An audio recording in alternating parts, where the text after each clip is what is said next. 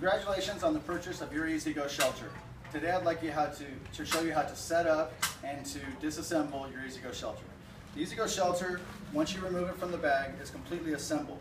So just hold it from the top hub unit and let all 4 legs fall down. And then all you do is just grab the 2 strings on the top and pull it out, and it's completely set up and ready to go.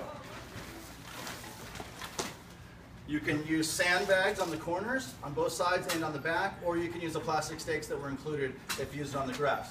It also has a couple tie-down strings in very windy conditions that you can also stretch out to the stakes. Now, after using your EasyGo Shelter, to disassemble, there's 2 orange stickers on the top. Place your hands on the stickers and press down to open it up.